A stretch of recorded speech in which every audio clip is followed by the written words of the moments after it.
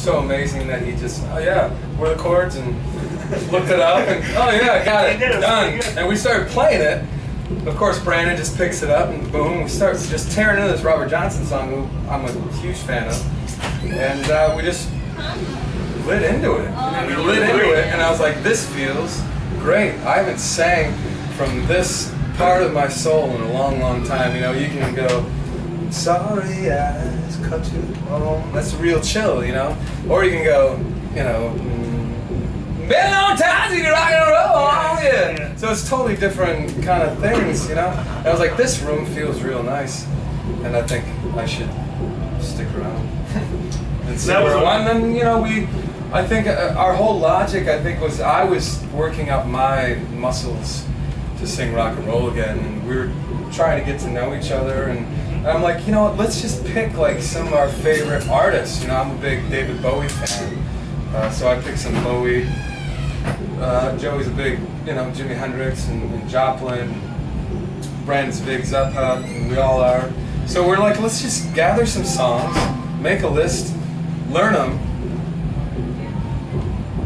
play them, get to know each other at the same time, and we kind of milked that for maybe a month or so. For a little while. And then we said, okay, let's start writing. Because I think in any relationship, it takes a bit of time to kind of, you know, feel people out, and, you know, and get to know each other.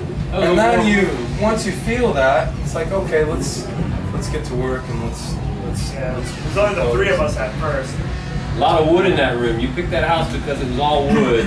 Yeah, and our rent at the other place was so expensive. And then the cops just kept coming. Yeah, we went to every time. We moved to Koreatown. The cops came. Cattaraugus? They came to the house 27 times. No, that's not that place. We never had cops in Cattaraugus. 27 times. Koreatown. I'd get home from work and I'd just say, boom.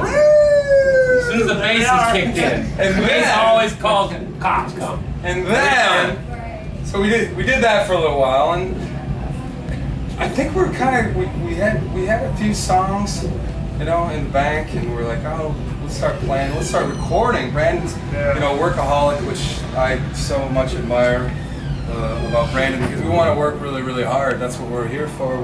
You know, that's what we do.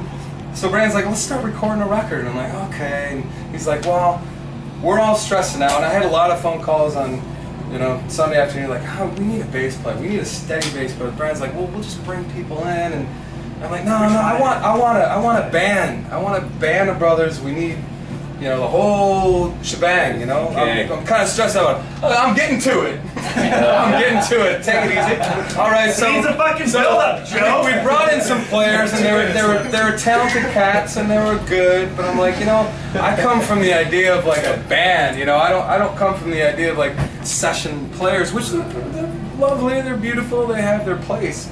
But I'm like, I want to be a band. I don't want to be like bringing people and do this. So we're looking for quite some time, and then we posted Craigslist.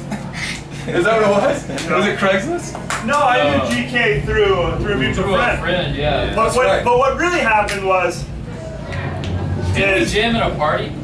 Yeah, we did that, but what happened is you came and helped me move, and I bought you Chipotle, and then I'm like, it's all about Chipotle. That's the title of the next record. Chipotle does it all, man. No, that's all it takes is a burrito. What happened? Tell us about me and GK knew each other through a mutual friend, and GK actually he's a guitar player first, and that just happens to play bass.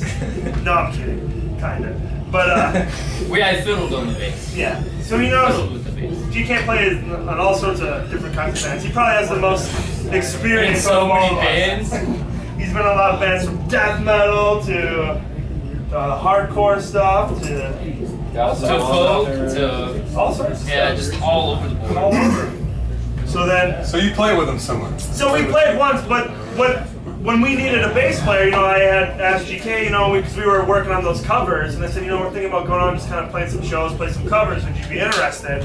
He said, yeah, I'll come by, and what are some of the songs? So this is before the Overlords.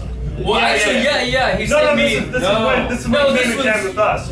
Really? Well, actually, he sent me this. I was at Lucas. He sent me this list of songs, and I was like, and I started looking through it, and I'm like, oh, there were such good songs, and I'm like, but I would love to be playing guitar.